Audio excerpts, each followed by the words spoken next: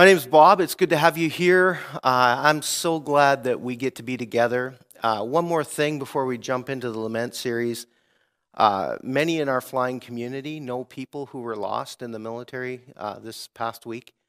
And just remember, as a church and as a family, we need to not only be praying for our men and women who serve alongside and who are risking their lives in machines daily, but those who have suffered loss, and we just need to be lifting them up in this time. So let me remind you to offer a word of encouragement and stop and to pray for those who have experienced that and who must go on.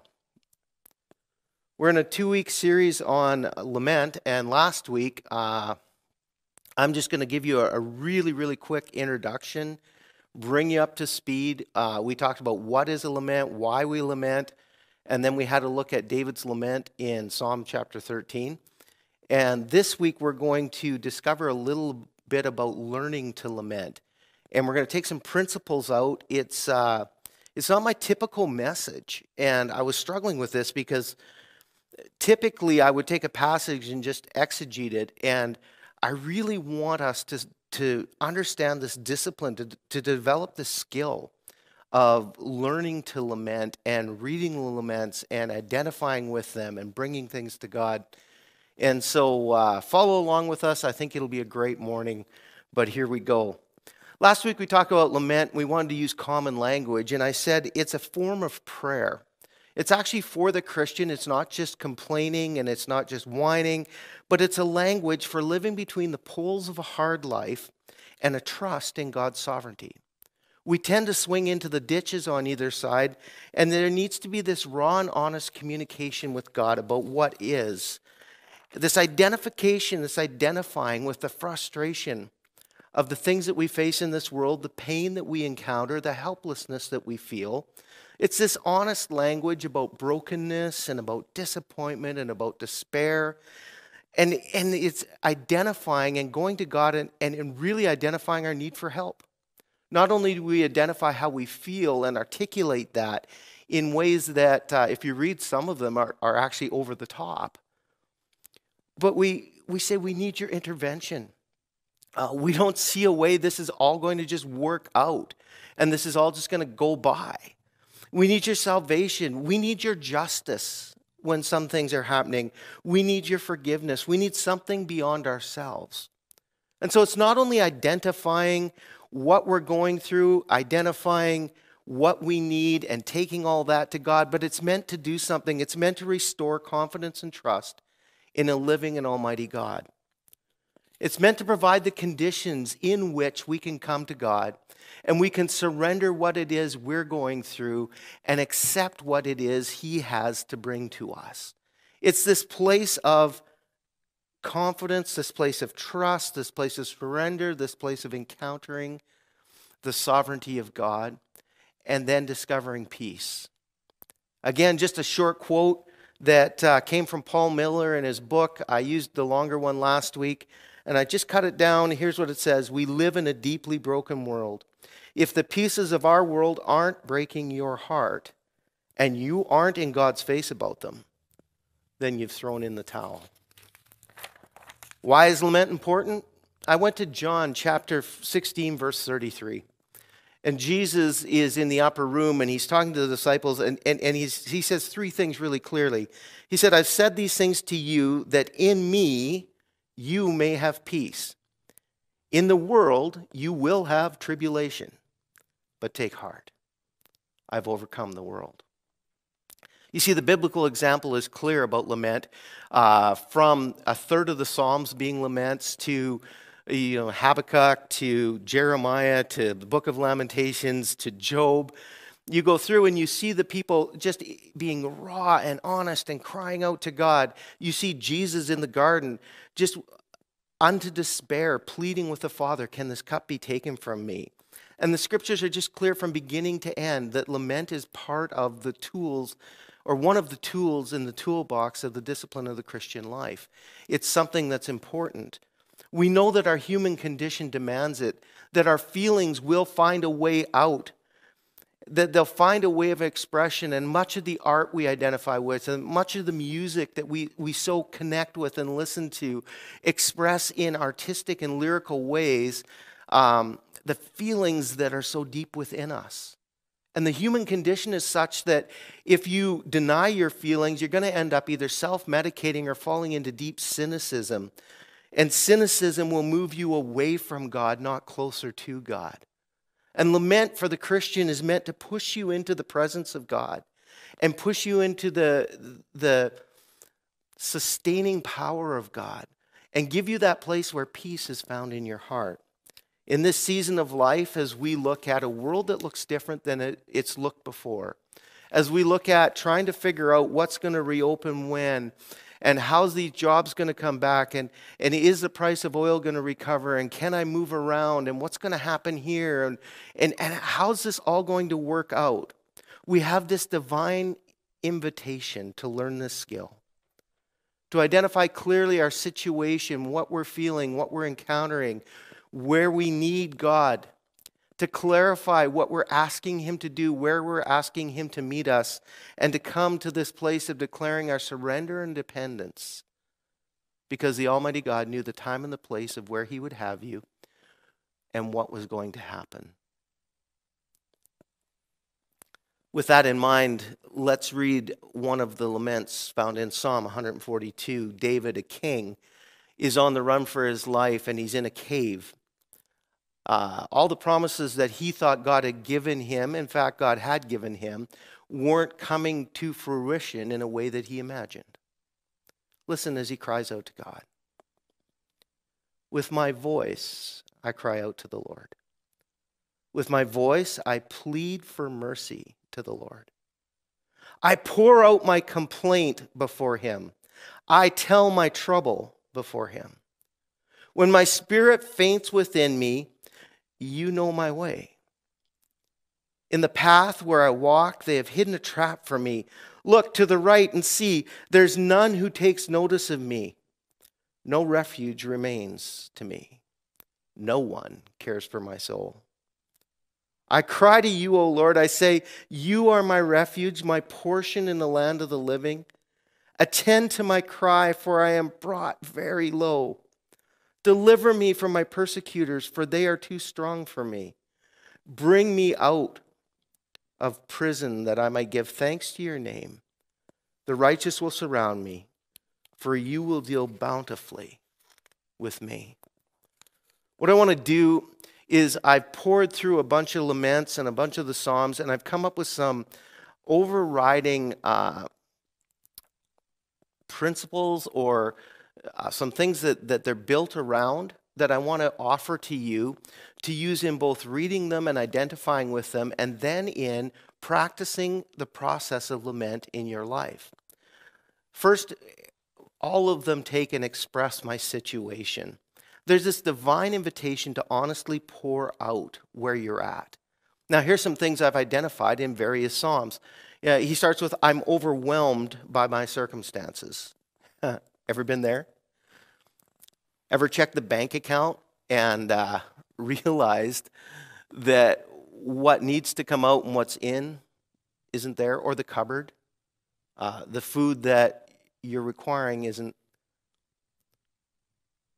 Ever been overwhelmed by your circumstances? You just don't know how you can go on, how facing everything that you're facing, it's going to work out. If you look into the laments, what you see is this desperation. There's no way out that I see. You see them expressing this disappointment. This is not what I expected. This is not what I was counting on. And you definitely feel this abandonment. Over and over, they sort of cry out, where are you, God? Another reason for lament or pattern that we see in lament is a brokenness by our sin. If you go to Psalm 38, David is reflecting on that time when he was a murderer and an adulterer, and he was hiding his sin. And it pours out what happens when God pulls the curtain back and shows you, and I don't know if you've ever been in that place, but there's this shame and this sorrow. this seeing your actions and seeing how you've disappointed people and God in your life. There's this failure and feeling that I am deserving of. And there's this feeling that I've been responsible for. And so not only would they be overwhelmed by their circumstances, but there's many laments where you're just broken by where you find yourself. And you realize that it's been your sin that's got you there. Another reason we find in Psalm 88 would be helplessness in my sickness, where they're experiencing pain, both physical and emotional. They're living in a world that's broken. This is not what I was meant to experience. And they're going through great loss. And I don't know, maybe this is a time in your life where the pain or the loss or the things you're feeling emotionally or even what you're facing physically needs to drive you to pour those feelings out to the living and the Almighty God. Another reason we find for lament in Psalm 32 would be the condition of my soul. The recognition, like Paul says in Romans 7, that what I want to do, I find myself not doing, and what I don't want to do, I find myself doing. And lament is one of those tools to deal with rebelliousness. It's the antidote for hopelessness. It's that coming to the place of saying, I don't know without you if I have what it takes to go on like this. And to allow God to meet you in that, to say you must, or surely I am lost. It's the identification of our circumstances and the expression of them in all of these different forms. And then you find in all of these laments the identification of my need, this articulation, here's what I'm asking for. You ever have that experience where you have this person in your life and they want something from you, but they're not direct? And you might be short on time, or you might be, it might be in a work situation, and they come to you and they're like, hey, how you doing, buddy? They're talking to you. And finally you just want to go, what do you want? What can I do for you? Ever been there? My staff's all putting their hand up. Yeah, I'm like that with you all the time. In a sense, learning the skill of lament is not only identifying with your feelings and identifying with why you feel like that, but it's articulating to God what you'd like him to do. I wonder, just a Bob thought, when he says you have not because you ask not, maybe some of the ways we need God to show up in our lives and things we need him to touch, he hasn't yet because we haven't articulated what it is to him. But here's what we find in these laments.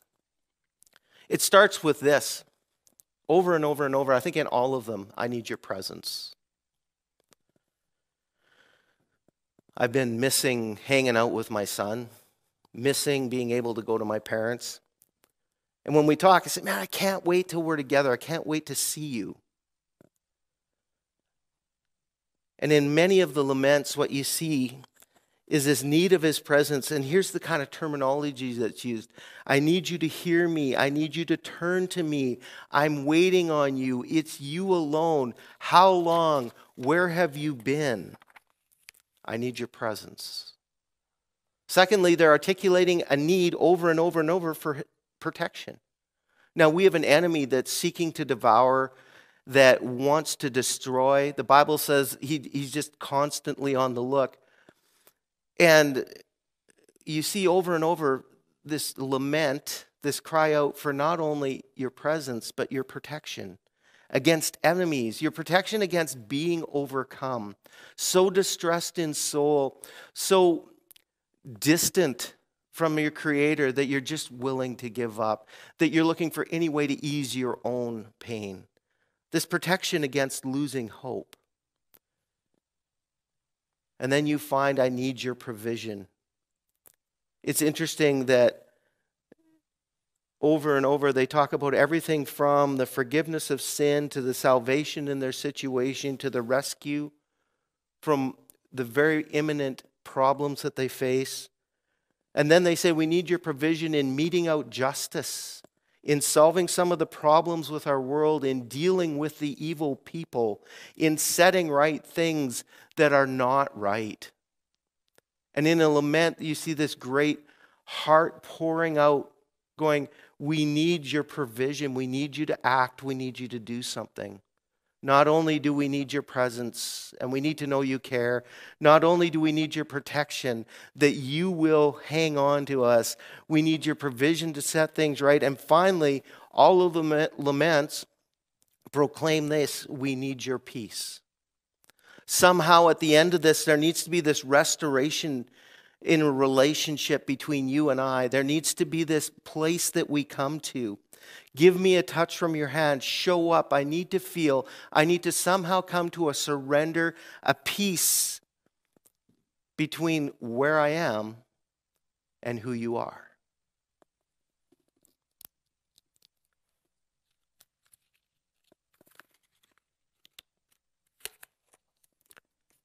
All the laments start with, "This is my situation." And as you read them and you write them, it's a great place for you to start identifying your feelings.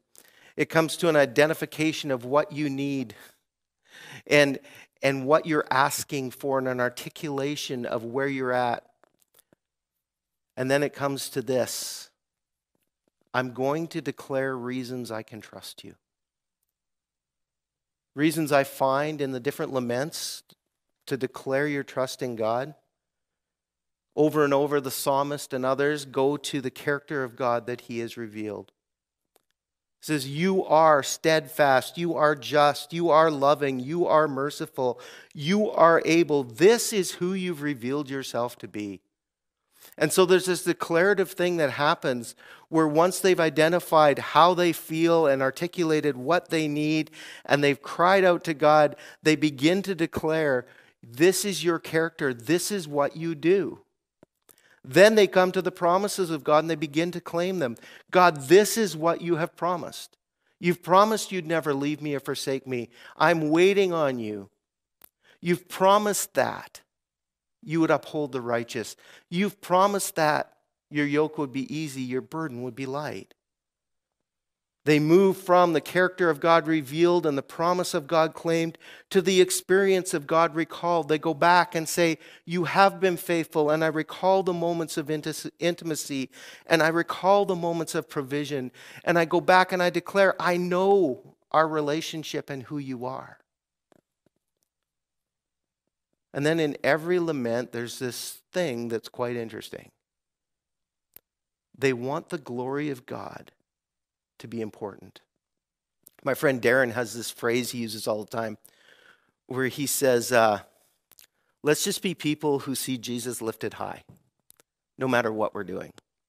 And I love that image. And if you ever want to do a really fun study, study the glory of God and its related components in Scripture.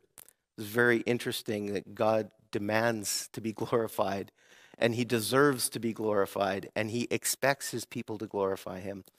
And it seems that in many of the laments, one of the things they say is, we want your name to be glorified in this. Your name and your glory matters. And if you want to read one, look at Psalm 84 as he talks about that. So with all this in mind, with kind of some of an outline of what we find, let's read Psalm 6 together with fresh eyes. O Lord, rebuke me not in your anger, nor discipline me in your wrath. Be gracious to me, O Lord, for I am languishing. Heal me. O Lord, for my bones are troubled. My soul also is greatly troubled. But you, O Lord, how long? Turn, O Lord, deliver my life. Save me for the sake of your steadfast love. For in death there's no remembrance of you. In Sheol, who will give you praise? I am weary with my moaning. Every night I flood my bed with tears. I drench my couch with my weeping. My eye wastes away because of grief. It grows weak because of all my foes. Depart from me, all you workers of evil, for the Lord has heard the sound of my weeping. The Lord has heard my plea. The Lord accepts my prayer. All my enemies shall be ashamed and greatly troubled. They shall turn back and be put to shame in a moment. Well, let's ask the big question. So what? I love these guys. I really want us to recover in this season and as a spiritual tool in our toolbox, the practice of lament. I want you to understand what it is. I want you to know why it's important. I want you to read the laments of Scripture with an identification and new eyes. I don't want you to be scared of going to God with hyperbole and exaggeration, in a sense, saying, all is lost, and pouring it out with the greatest of emotion. Because it's what the Bible exhibits, and it's what He asks us to do. And it's a way that He created us, and it's what we need to come to that place of surrender and of peace and of God doing this divine work in our life we can't do on our own. 3 ways I want to suggest that we begin to write and practice laments. First, around here we have something called 3D discipleship, and the third D is that the heart of God would be duplicated in yours. It's discover Jesus from beginning to all the time. It's demonstrate His life in your practices and in who you are and in all that you're learning. And then it's duplicate His heart in yours. When the heart of God is duplicated in ours, we look at our world and we start to see things. And in the big sense, let's just talk in the big way, we need to begin to lament for our world, for the injustice that mankind is evil to mankind, that human beings are being bought and sold, that people are starving in a world where there's enough food, that people are being mistreated, that they're being oppressed, that our brothers and sisters are being persecuted. We need to be heartbroken for the spiritual condition of our land and our world and people around us who are claiming truth as foolish, like claiming foolishness as truth, not claiming that God's way is the right way, knowing that they will stand before a living and almighty God and happily pay the penalty for their sin. They don't understand the horror of that. They don't understand what's coming. We do, and God said, take this to them. We should be heartbroken, and one of the ways of lament that we should learn is to begin to express our feeling, our frustration, our sorrow, and ask God to act, to show Himself, to bring people. If you want to see examples of that, look at Ecclesiastes 4, 1-3, Habakkuk 1, 1-4. A second way I would encourage us to practice lament is corporate. You know, the Bible says this about the community of faith in Romans 12:15, rejoice with those who rejoice, weep with those who weep. I am so glad I got to officiate at a wedding yesterday, and it was so fun to watch people get married and to celebrate, and your heart is full for them, and you got to be a part of a great thing. And alongside that, I get to walk with people who are going through incredible loss, and your heart is broken for them, and you lift one another to Jesus. As we look at our community, we should be writing psalms of lament, prayers of lament, where we orient ourselves back to God's provision. I mean, how about all the graduations we're going to miss? Our pilots missed their big grad and the family coming. Grade 12s are going through just what they're feeling is this sense of incompleteness, this sense, I worked this hard to get here and it's not happening. The person in the oil field that created the business, that's poured their lives into the community, and that through no fault of their own finds themselves with the doors closed, wondering what's going to happen. To feel their pain, to bring that to God and say, God, we don't get it, and this doesn't seem right, and it doesn't seem fair, and ask for God to show up in the situation, and then to begin to reorient ourselves around the character of God, the promises of God. How God has worked in the past, we can give testimony to. And then looking that God will get the glory. There's this point in that of surrender, and there's this point of that in that of participation in our community. And I just invoke you to begin to ask God to show you the world and to begin to feel that and to pour it back in prayer to Him. To ask God to show you in our community of faith, and those that He allows you to journey with. And identify with them, and in lament, bring that to Jesus and let Him touch it. And the final way, obviously, is a lament that is personal. I love this divine invitation to be so real about how we feel and what we're going through, to be artistic about putting it together, to take time with ability to process what we need, what are we asking for, and then to come to this place of surrender and receiving of peace. Now you might say, Bob, that doesn't work. And I'm here to tell you it does. And one of our congregation, in fact, one of our tech team, has agreed to share a lament that he's written. Good morning, brothers and sisters. My name is Johan, and this is my lament. God, I know that you are king over all, that you created all things, and that your breath sustains all things. I know that your ways and your thoughts are infinitely greater than mine. Your wisdom, your righteousness, your holiness have no equal in heaven and earth. You have blessed me richly in all things. Your love and your compassion for me have no limits. I know all this, and still I reject your will and live by my own. I take control, thinking I know better than the former generation, that I can and am doing better. In prideful arrogance, I am blind to the pain I cause to those I love the most. Relationships destroyed that I am powerless to fix. Despite my best efforts, I fail to find words that heal.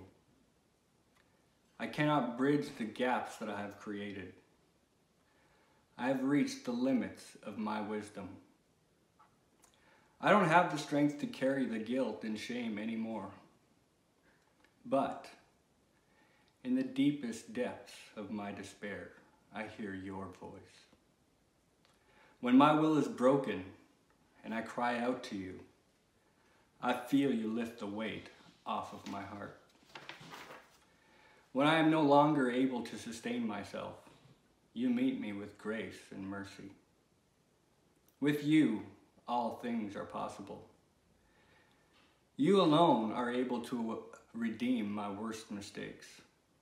Your words have the power to heal.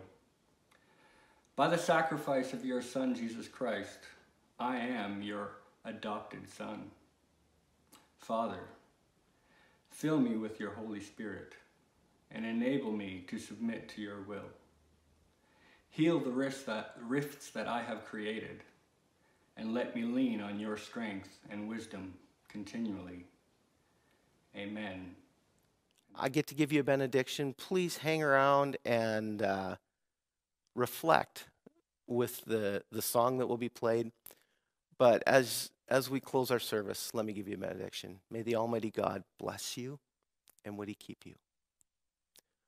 Would He make His face to shine upon you and pour out His grace, His unmerited favor in your life? Oh, would He turn His countenance toward you as you turn to Him in lament, in rejoicing, in praise, in need, and grant to you everything that you need to discover peace, the peace that passes the understanding of mankind. And all God's people said, amen.